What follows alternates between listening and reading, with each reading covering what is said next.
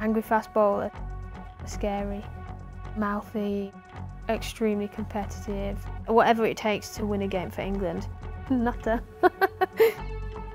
I'm basically someone that walks past that boundary line and becomes someone else. Like all the girls say, they just wouldn't want to be not on my team. Which is a compliment, I guess. I've had a good upbringing. My dad was a miner for 25 years and I'm the youngest of 6. My brother was the next one up from me, so I obviously just wanted to be and do everything that he did. So trying to be as good as a lad that's 6'3" and, you know, a lot bigger and more competitive than you is quite a task.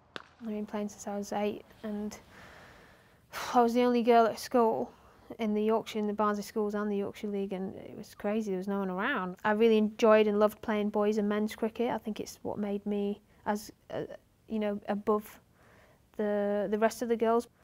I used to relish playing with the lads and I used to make a few of them cry, which I really enjoyed.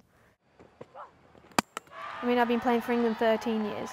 Being a part of that change where you slowly started seeing the girls come in, like honestly it was it's unrecognisable to the way it was playing in skirts and things like that.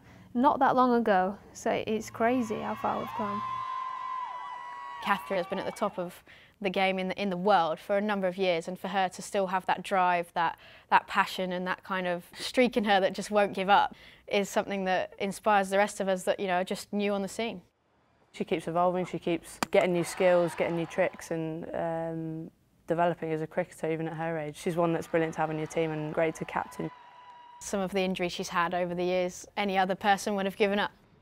They were very, very difficult times, and the first time I started getting back problems, you know, I was bowling brilliant, I was loving life, I was young, I was playing for England and I was bowling fast and I played with freedom, and then that happened and it just smashes you down. I guess obviously being young, it's easier to come back, you've got the rest of your career. The biggest challenge for me was coming back the second time. You don't know what you are anymore, like you've lost your identity, you're in pain constantly and you're not doing what you love. I've been a part of the 2009 one myself, and we got to that point and we needed another kick on, and winning the World Cup in 2009 was amazing, and it just seems to keep going up, and I think this tournament is that next step.